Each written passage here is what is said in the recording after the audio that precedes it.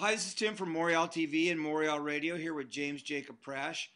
Jacob, one of the believers, had a question based on 1 Corinthians 15:50. If flesh and blood cannot inherit heaven, how can we say that Jesus ascended into heaven in a physically resurrected body? Because that body was translated.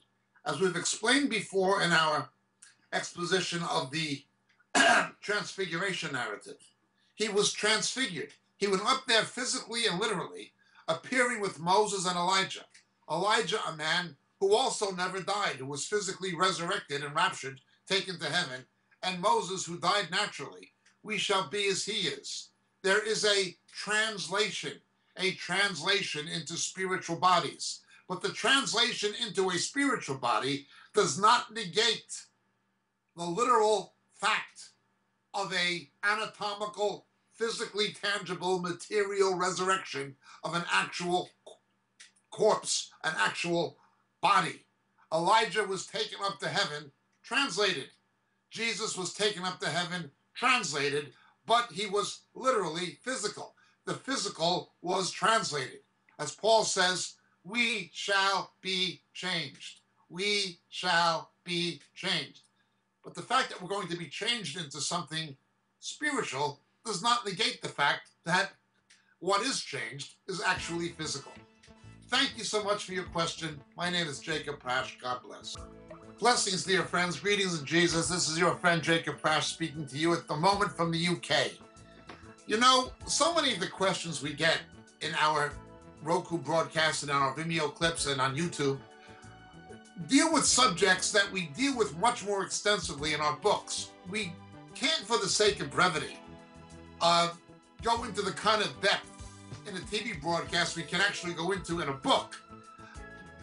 But so many of the questions come from material that are expounded in the books on a much more broader scale that it's almost frustrating sometimes that we can't spend hours and hours answering the questions that are given to us. Obviously, practicality dictates that's not a possibility.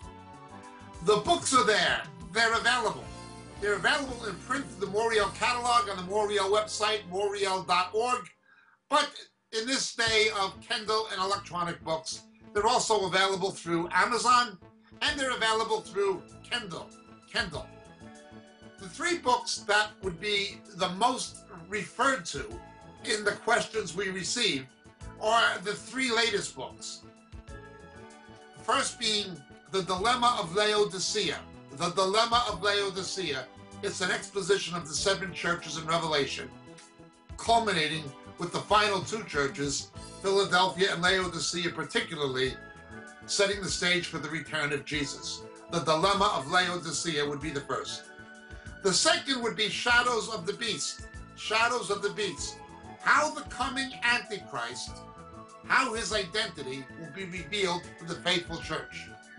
The rapture will not happen, absolutely not happen, until the faithful church knows who the ultimate beast of Revelation is. That is the Antichrist and also the false prophet.